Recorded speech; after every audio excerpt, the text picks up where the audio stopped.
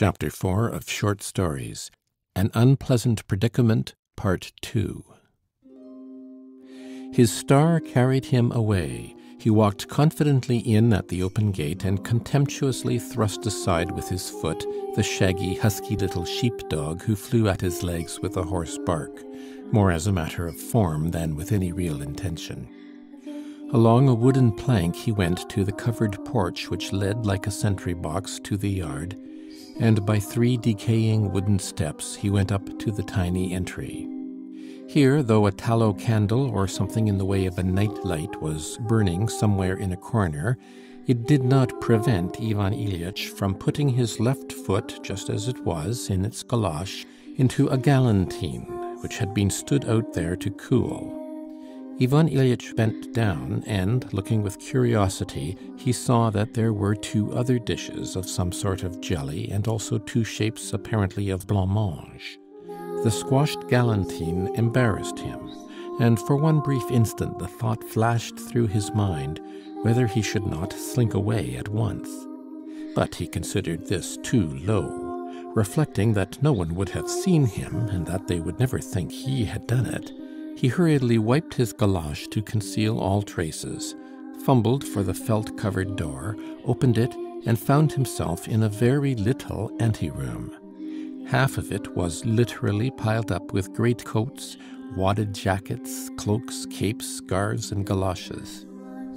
In the other half the musicians had been installed, 2 violins, a flute, and a double bass, a band of 4, picked up, of course, in the street.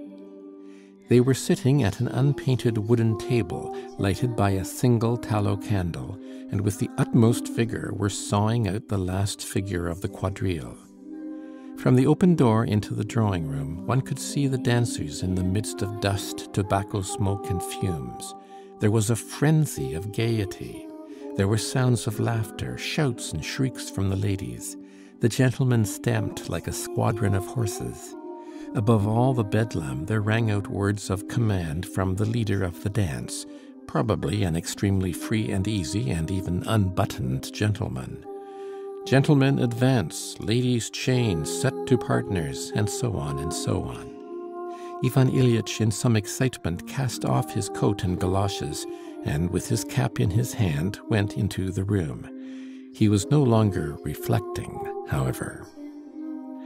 For the first minute, nobody noticed him. All were absorbed in dancing the quadrille to the end. Ivan Ilyich stood as though entranced, and could make out nothing definite in the chaos. He caught glimpses of ladies' dresses, of gentlemen with cigarettes between their teeth. He caught a glimpse of a lady's pale blue scarf which flicked him on the nose. After the wearer, a medical student with his hair blown in all directions on his head pranced by in wild delight and jostled violently against him on the way. He caught a glimpse, too, of an officer of some description who looked half a mile high. Someone in an unnaturally shrill voice shouted, "Oh, Seldanimov!" as the speaker flew by, stamping. It was sticky under Ivan Ilyich's feet. Evidently the floor had been waxed. In the room, which was a very small one, there were about 30 people. But a minute later the quadrille was over, and almost at once the very thing Ivan Ilyich had pictured when he was dreaming on the pavement took place. A stifled murmur, a strange whisper passed over the whole company, including the dancers, who had not yet had time to take breath and wipe their perspiring faces. All eyes, all faces began quickly turning towards the newly arrived guest. Then they all seemed to draw back a little and beat a retreat. Those who had not noticed him were pulled by their coats or dresses and informed. They looked round and at once beat a retreat with the others. Ivan Ilyich was still standing at the door without moving a step forward, and between him and the company there stretched an ever-widening empty space of floor, strewn with countless sweetmeat wrappings, bits of paper, and cigarette ends. All at once a young man in a uniform, with a shock of flaxen hair and a hooked nose, stepped timidly out into that empty space. He moved forward, hunched up, and looked at the unexpected visitor exactly with the expression with which a dog looks at its master when the latter has called him up and is going to kick him. "Good evening, Pseldonimov. Do you know me?" said Ivan Ilyich, and felt at the same minute that he had said this very awkwardly. He felt, too, that he was perhaps doing something horribly stupid at that moment. "Your Excellency," muttered Pseldonimov. "To be sure, I have called in to see you quite by chance, my friend, as you can probably imagine." But evidently Pseldonimov could imagine nothing. He stood with staring eyes in the utmost perplexity. "You won't turn me out, I suppose? Pleased or not, you must make a visitor welcome," Ivan Ilyich went on, feeling that he was confused to a point of unseemly feebleness, that he was trying to smile and was utterly unable, that the humorous reference to Stepan Nikiforovitch and Trifon was becoming more and more impossible. But, as ill luck would have it, Pseldonimov did not recover from his stupefaction and still gazed at him with a perfectly idiotic air. Ivan Ilyich winced. He felt that in another minute something incredibly foolish would happen. "I am not in the way, am I? I'll go away," he faintly articulated, and there was a tremor at the right corner of his mouth. But Pseldonimov had recovered himself. "Good heavens, Your Excellency, the honor," he muttered, bowing hurriedly. "Graciously sit down, Your Excellency." And recovering himself still further, he motioned him with both hands to a sofa before which a table had been moved away to make room for the dancing. Ivan Ilyich felt relieved and sank on the sofa. At once someone flew to move the table up to him. He took a cursory look round and saw that he was the only person sitting down. All the others were standing, even the ladies. A bad sign. But it was not yet time to reassure and encourage them. The company still held back, while before him, bending double, stood Pseldonimov, utterly alone, still completely at a loss and very far from smiling. It was horrid. In short, our hero endured such misery at that moment that his Harun al-Rashid-like descent upon his subordinates for the sake of principle might well have been reckoned an heroic action. But suddenly a little figure made its appearance beside Pseldonimov and began bowing. To his inexpressible pleasure and even happiness, Ivan Ilyich at once recognized him as the head clerk of his office, Akim Petrovitch Zubikov, and though, of course, he was not acquainted with him, he knew him to be a businesslike and exemplary clerk. He got up at once and held out his hand to Akim Petrovitch, his whole hand, not 2 fingers. The latter took it in both of his with the deepest respect. The general was triumphant. The situation was saved. And now, indeed, Pseldonimov was no longer, so to say, the second person, but the third. It was possible to address his remarks to the head clerk in his necessity, taking him for an acquaintance and even an intimate one. And Pseldonimov, meanwhile, could only be silent and be in a tremor of reverence. So that the proprieties were observed. And some explanation was essential, Ivan Ilyich felt that. He saw that all the guests were expecting something, that the whole household was gathered together in the doorway, almost creeping, climbing over one another in their anxiety to see and hear him. What was horrid was that the head clerk, in his foolishness, remained standing. "Why are you standing?" said Ivan Ilyich, awkwardly motioning him to a seat on the sofa beside him. "Oh, don't trouble, I'll sit here." And Akim Petrovitch hurriedly sat down on a chair, almost as it was being put for him by Pseldonimov, who remained obstinately standing. "Can you imagine what happened?" addressing himself exclusively to Akim Petrovitch in a rather quavering, though free and easy voice. He even drawled out his words with special emphasis on some syllables, pronounced the vowel ah like eh, in short, felt and was conscious that he was being affected, but could not control himself. Some external force was at work. He was painfully conscious of many things at that moment. Can you imagine? I have only just come from Stepan Nikiforovich Nikiforov's. You have heard of him, perhaps, the Privy Councillor. You know, on that special committee. Akim Petrovitch bent his whole person forward respectfully, as much as to say, of course we have heard of him.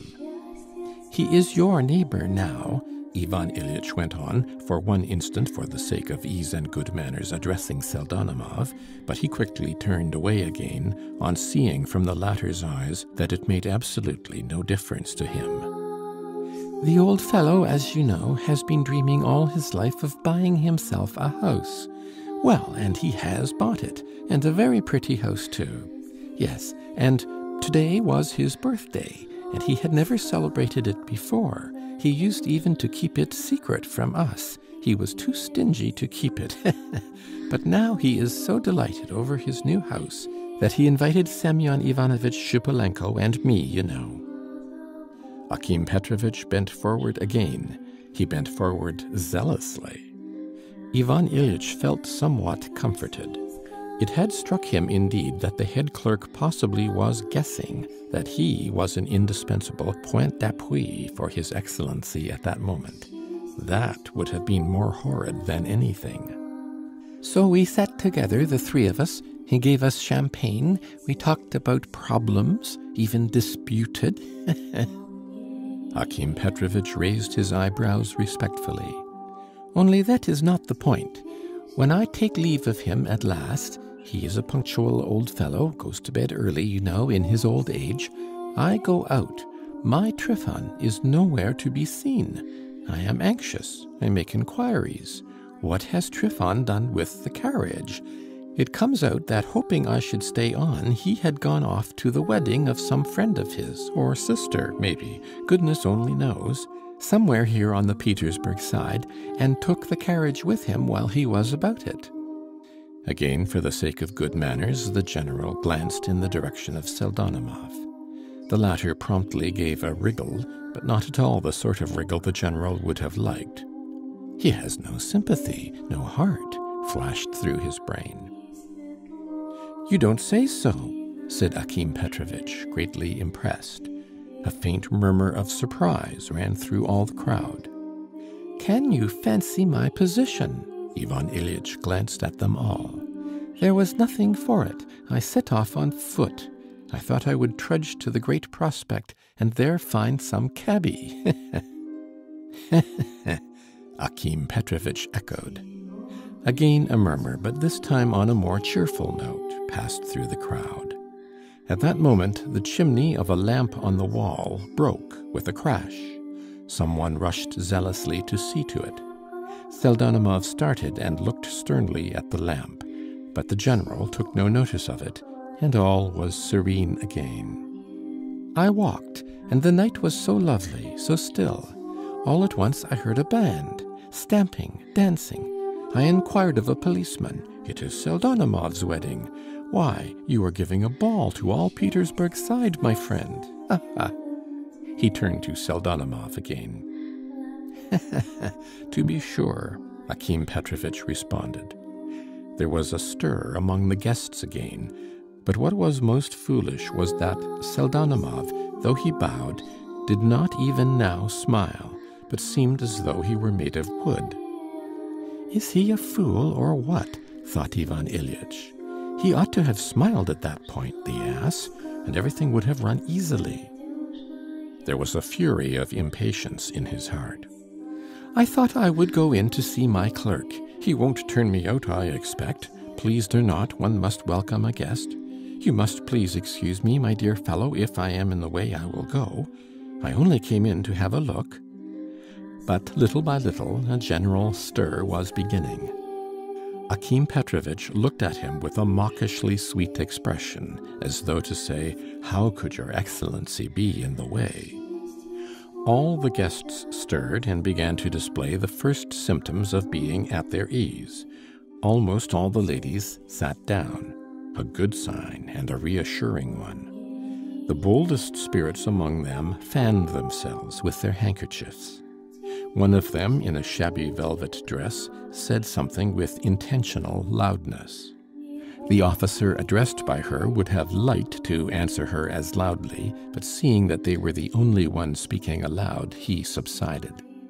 The men, for the most part government clerks, with 2 or 3 students among them, looked at one another as though egging each other on to unbend, cleared their throats, and began to move a few steps in different directions.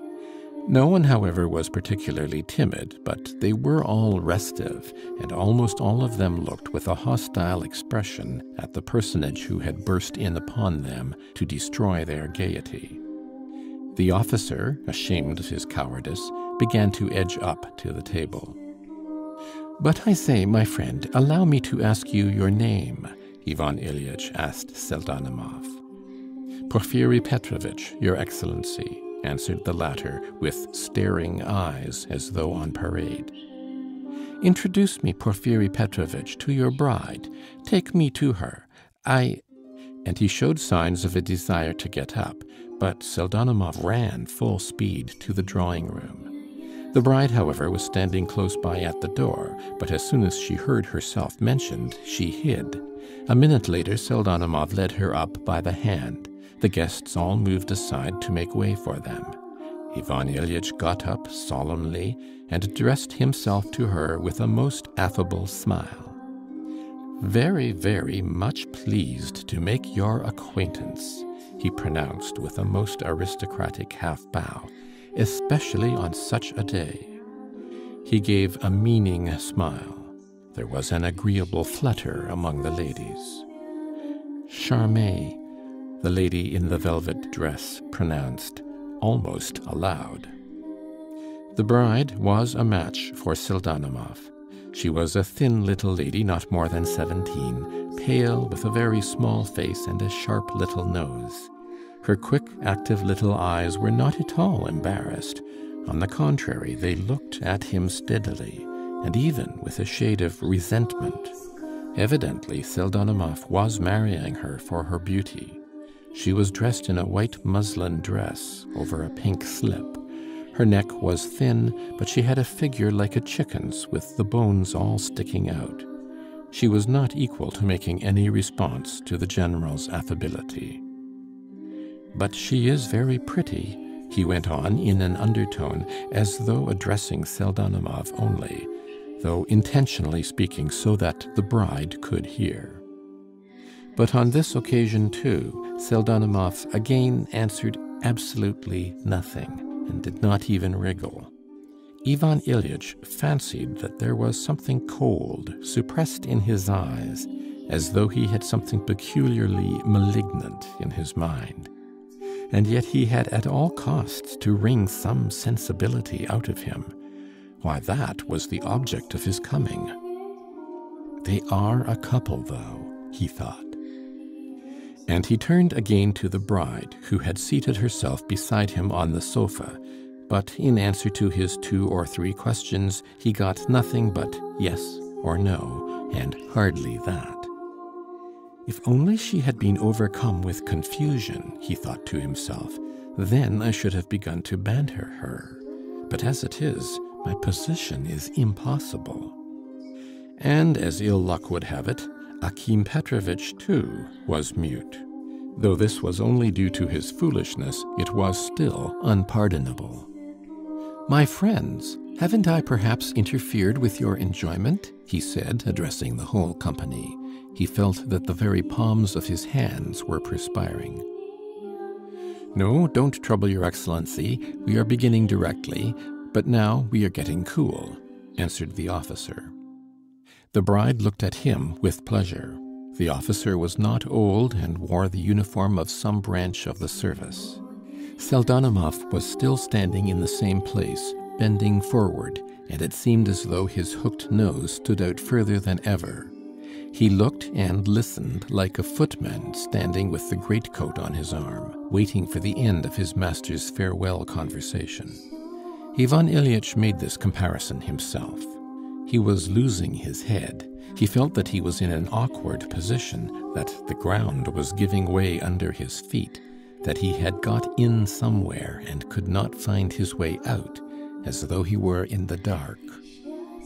Suddenly, the guests all moved aside, and a short, thick-set, middle-aged woman made her appearance, dressed plainly, though she was in her best, with a big shawl on her shoulders, pinned at her throat, and on her head a cap to which she was evidently unaccustomed. In her hands she carried a small round tray, on which stood a full but uncorked bottle of champagne and 2 glasses, neither more nor less. Evidently the bottle was intended for only 2 guests. The middle-aged lady approached the general. "Don't look down on us, Your Excellency," she said, bowing. "Since you have deigned to do my son the honor of coming to his wedding, we beg you graciously to drink to the health of the young people. Do not disdain us. Do us the honor." Ivan Ilyich clutched at her as though she were his salvation. She was by no means an old woman, 45 or 46, not more, but she had such a good-natured, rosy-cheeked, such a round and candid Russian face, she smiled so good-humoredly, bowed so simply, that Ivan Ilyich was almost comforted and began to hope again. "So you are the mother of your son," he said, getting up from the sofa. "Yes, my mother, Your Excellency," mumbled Pseldonimov, craning his long neck and thrusting forward his long nose again. "Ah, I am delighted to make your acquaintance." "Do not refuse us, Your Excellency." "With the greatest pleasure." The tray was put down. Pseldonimov dashed forward to pour out the wine. Ivan Ilyich, still standing, took the glass. "I am particularly glad on this occasion that I can," he began, "that I can testify before all of you, in short, as your chief. I wish you, madam," he turned to the bride, "and you, friend Porfiry, I wish you the fullest, completest happiness for many long years." And he positively drained the glass with feeling, the 7th he had drunk that evening. Pseldonimov looked at him gravely and even sullenly. The general was beginning to feel an agonizing hatred of him. "And that scarecrow," he looked at the officer, "keeps obtruding himself. He might at least have shouted hurrah, and it would have gone off. It would have gone off." "And you too, Akim Petrovitch, drink a glass to their health," added the mother, addressing the head clerk. "You are his superior, he is under you. Look after my boy, I beg you as a mother. And don't forget us in the future, our good, kind friend Akim Petrovitch." "How nice these old Russian women are," thought Ivan Ilyich. "She has livened us all up. I have always loved the democracy." At that moment another tray was brought to the table. It was brought in by a maid wearing a crackling cotton dress that had never been washed, and a crinoline. She could hardly grasp the tray in both hands, it was so big. On it there were numbers of plates of apples, sweets, fruit meringues, and fruit cheeses, walnuts, and so on and so on. The tray had been till then in the drawing-room for the delectation of all the guests, and especially the ladies, but now it was brought to the general alone. "Do not disdain our humble fare, Your Excellency. What we have we are pleased to offer," the old lady repeated, bowing. "Delighted," said Ivan Ilyich, and with real pleasure took a walnut and cracked it between his fingers. He had made up his mind to win popularity at all costs. Meantime, the bride suddenly giggled. "What is it?" asked Ivan Ilyich, with a smile, encouraged by this sign of life. "Ivan Konstantinitch here makes me laugh," she answered, looking down. The general distinguished, indeed, a flaxen-headed young man, exceedingly good-looking, who was sitting on a chair at the other end of the sofa, whispering something to Madame Pseldonimov. The young man stood up. He was apparently very young and very shy. "I was telling the lady about a dream book, Your Excellency," he muttered, as though apologizing. "About what sort of dream book?" asked Ivan Ilyich condescendingly. "There is a new dream book, a literary one. I was telling the lady that to dream of Mr. Panaev means spilling coffee on one's shirt front." "What innocence," thought Ivan Ilyich with positive annoyance. Though the young man flushed very red as he said it, he was incredibly delighted that he had said this about Mr. Panaev. "To be sure, I have heard of it," responded His Excellency. "No, there is something better than that," said a voice quite close to Ivan Ilyich. "There is a new encyclopedia being published, and they say Mr. Krayevsky will write articles and satirical literature." This was said by a young man who was by no means embarrassed, but rather free and easy. He was wearing gloves and a white waistcoat, and carried a hat in his hand. He did not dance, and looked condescending, for he was on the staff of a satirical paper called The Firebrand, and gave himself airs accordingly. He had come casually to the wedding, invited as an honored guest of the Seldonimovs, with whom he was on intimate terms, and with whom only a year before he had lived in very poor lodgings kept by a German woman. He drank vodka, however, and for that purpose had more than once withdrawn to a snug little back room to which all the guests knew their way. The general disliked him extremely.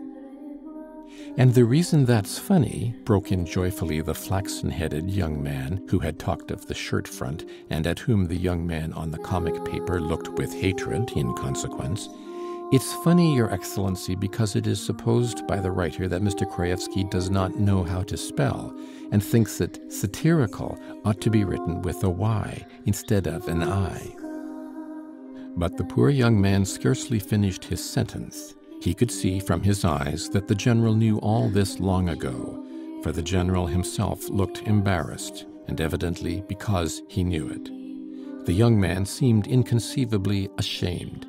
He succeeded in effacing himself completely, and remained very melancholy all the rest of the evening. But to make up for that, the young man on the staff of the Firebrand came up nearer, and seemed to be intending to sit down somewhere close by. Such free and easy manners struck Ivan Ilyich as rather shocking. "Tell me, please, Porfiry," he began in order to say something, "why, I have always wanted to ask you about it in person, why you are called Seldonimov instead of Pseudonimov. Your name surely must be Pseudonimov." "I cannot inform you exactly, Your Excellency," said Seldonimov. "It must have been that when his father went into the service they made a mistake in his papers, so that he has remained now Seldonimov," put in Akim Petrovitch. "That does happen." "Undoubtedly," the general said with warmth. "Undoubtedly. For only think, Pseudonimov comes from the literary word pseudonym, while Seldonimov means nothing." "Due to foolishness," added Akim Petrovitch. "You mean what is due to foolishness?" "The Russian common people in their foolishness often alter letters, and sometimes pronounce them in their own way. For instance, they say nevalid instead of invalid." "Oh yes, nevalid." "Mumber, too, they say, Your Excellency," boomed out the tall officer, who had long been itching to distinguish himself in some way. "What do you mean by mumber?" "Mumber instead of number, Your Excellency." "Oh yes, mumber instead of number. To be sure, to be sure." Ivan Ilyich had to do a chuckle for the benefit of the officer, too. The officer straightened his tie. "Another thing they say is nigh by," the young man on the comic paper put in. But His Excellency tried not to hear this. His chuckles were not at everybody's disposal. "Nigh by instead of near," the young man on the comic paper persisted in evident irritation. Ivan Ilyich looked at him sternly. "Come, why persist?" Seldonimov whispered to him. "Why, I was talking. Mayn't one speak?" the latter protested in a whisper, but he said no more, and with secret fury walked out of the room. He made his way straight to the attractive little back room, where, for the benefit of the dancing gentlemen, vodka of 2 sorts, salt fish, caviar into slices and a bottle of very strong sherry of Russian make had been set early in the evening on a little table, covered with a Yaroslav cloth. With anger in his heart, he was pouring himself out a glass of vodka, when suddenly the medical student with the disheveled locks, the foremost dancer and cutter of capers at Seldonimov's ball, rushed in. He fell on the decanter with greedy haste. "They are just going to begin," he said rapidly, helping himself. "Come and look, I am going to dance a solo on my head. After supper I shall risk the fish dance. It is just the thing for the wedding. So to speak, a friendly hint to Seldonimov. She's a jolly creature, that Cleopatra Semyonovna. You can venture on anything you like with her." "He's a reactionary," said the young man on the comic paper gloomily as he tossed off his vodka. "Who is a reactionary?" "Why, the personage before whom they set those sweetmeats. He's a reactionary, I tell you." "What nonsense," muttered the student, and he rushed out of the room, hearing the opening bars of the quadrille. Left alone, the young man on the comic paper poured himself out another glass to give himself more assurance and independence. He drank and ate a snack of something, and never had the actual civil councillor Ivan Ilyich made for himself a bitterer foe, more implacably bent on revenge, than was the young man on the staff of the firebrand, whom he had so slighted, especially after the latter had drunk 2 glasses of vodka. Alas, Ivan Ilyich suspected nothing of the sort.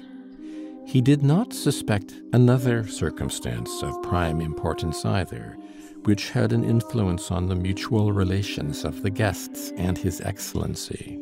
The fact was that, though he had given a proper and even detailed explanation of his presence at his clerk's wedding, this explanation did not really satisfy anyone, and the visitors were still embarrassed.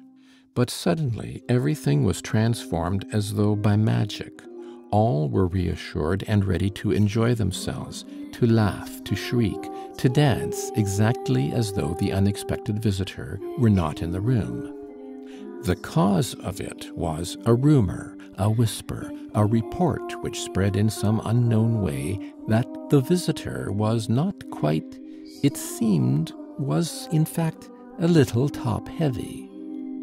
And though this seemed at first a horrible calumny, it began by degrees to appear to be justified. Suddenly everything became clear. What was more, they felt all at once extraordinarily free. And it was just at this moment that the quadrille, for which the medical student was in such haste, the last before supper, began. And just as Ivan Ilyich meant to address the bride again, intending to provoke her with some innuendo, the tall officer suddenly dashed up to her and with a flourish dropped on one knee before her. She immediately jumped up from the sofa and whisked off with him to take her place in the quadrille. The officer did not even apologize, and she did not even glance at the general as she went away. She seemed, in fact, relieved to escape. "After all, she has a right to be," thought Ivan Ilyich, "and of course they don't know how to behave." Don't you stand on ceremony, friend Porfiry," he said, addressing Seldonimov. "Perhaps you have arrangements to make, or something. Please don't put yourself out." "Why does he keep guard over me?" he thought to himself.